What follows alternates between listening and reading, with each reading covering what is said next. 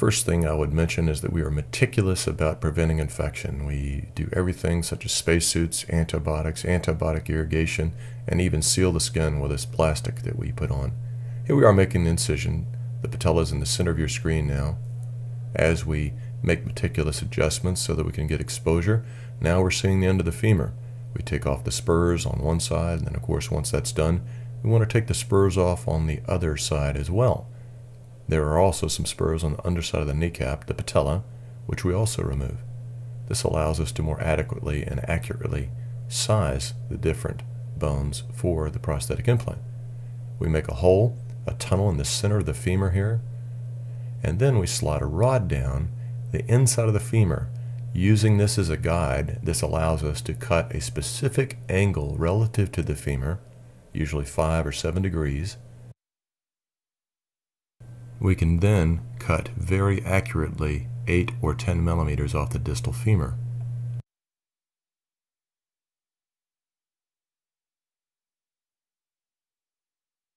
We have a capture device here that makes it a slot that we slip our saw blade into to make our cuts extremely accurate. Here we are taking a thin cut off the end of the thigh bone, end of the femur. Now this is typical. Most people think we're taking huge cuts of bone. That's just not the case. As you see here, we're taking very small, thin cuts of bone, just enough to make the angles right and to make the prosthesis have enough room to fit with your knee aligned near perfectly. This is a jig that has 4 different slots, and we cut in that jig once we set it up right. But here's an example of the posterior part of the femur. Look how much we're taking off. Not a whole lot. Just the right amount. This is another jig that for a certain type of prosthesis we take out the center of the femur here so that a slightly larger prosthetic implant on the femoral side can fit. You will notice a lot of squirting water. This is antibiotic saline that's pumped in a pulsatile lavage system. This really squirts, keeps all the soft tissue, bony tissue nice, clean, moist, further decreasing the risk of infection. We're going to remove this bone now, and then we'll focus on the tibia.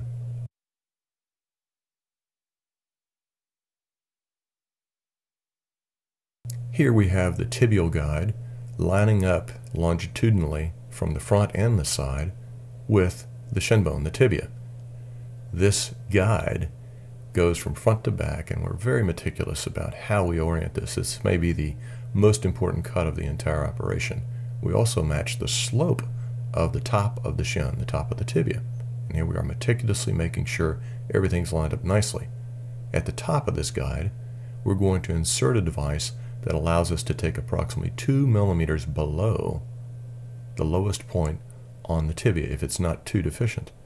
Now once we adjust that down, notice we have a nice slot. We're looking straight down. That's where the saw blade is going to go and take that cut right below the tip of that little guide.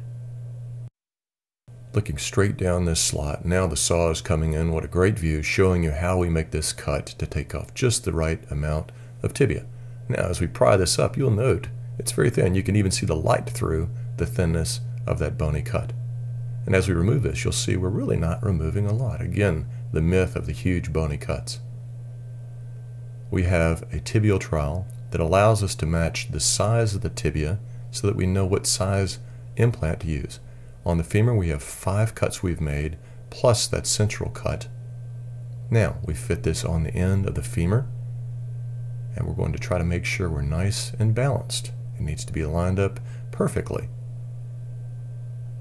Once we do this, we take the plastic insert between the femur and the tibia and insert this.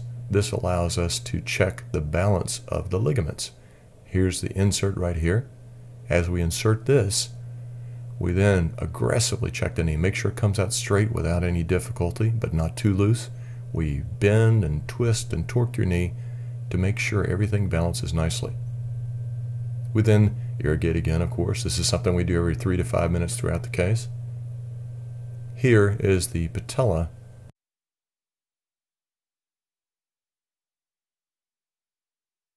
We, in this specific case, want to take about 8 millimeters off of the bone.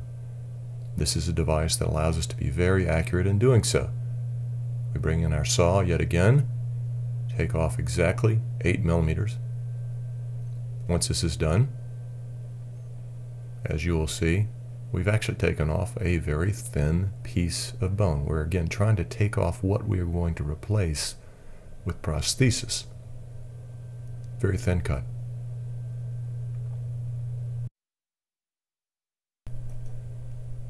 Once we have sized this and drilled the peg holes, we bring in the prosthesis, the trial prosthesis with the peg holes, and we make sure that it tracks normally. We sometimes have to adjust the ligaments that balance that. Again, irrigating copiously, keeping those soft tissues and bony tissues moist.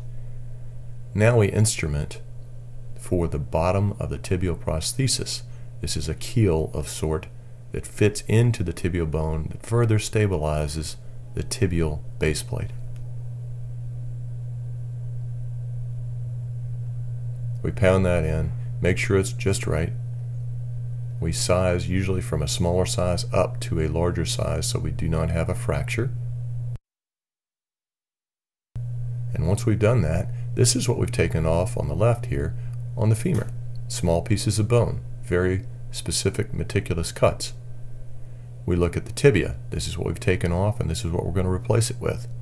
And then finally, of course, the patella is the small green button, and we take a small piece there. Notice it's pretty identical. Well, that's what we're after. We want to match it.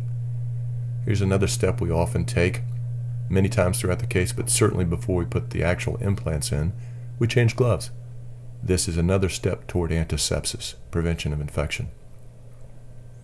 Here are the actual prosthetic implants, the femur, the tibia, and then of course the base plate fits on top of the tibial prosthesis. And then of course we have the patella. Notice the little pegs on the bottom that fit into those holes we've already prepared in the patella. We mix this cement with tobramycin. It's an antibiotic that most surgeons use to decrease the risk of infection even more.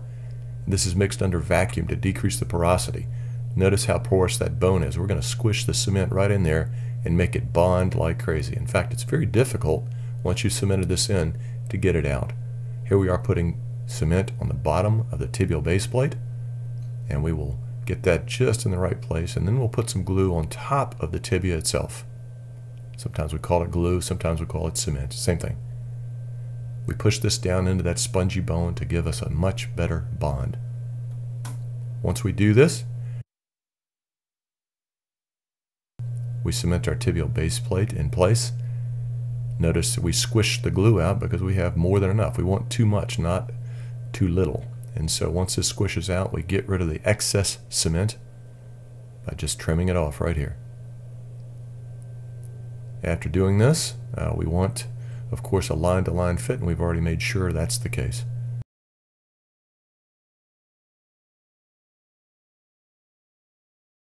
We put cement on the back of the femur, make sure it's in the right place, mold it just right.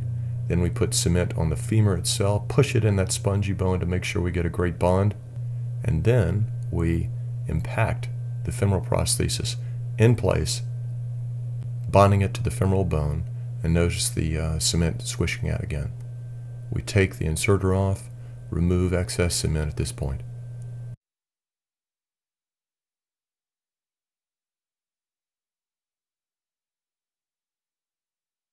After we remove the cement, of course we have to remove that central cement as well, we take the trial plastic between the femur and the tibia, insert that, and then straighten the knee. This makes sure we can maintain full extension or a fully straight knee. That's imperative. Have to have that. Finally, of course, we put cement into the bone on the patella, place the patellar prosthesis in place. Those pegs fit those holes. We have a device to compress this and hold this while it hardens, made specifically for this purpose.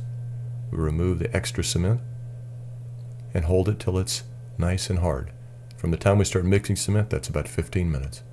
This is the actual implant, the base plate poly. We tap it in place and it's firmly fitting. Then we aggressively check that knee, make sure it comes out straight, torque it, stress it, angular stress, rotational stresses. And once that's perfect, we know we can close. Here's the deep layer. We do the superficial layer. And then we go finally to the skin. Notice how those lines line up. This gives us a good guide to match skin to skin. That's how we put in the staples. Of course, they go all the way down. You'll note there's a little drain tube that does not allow blood to collect inside your knee.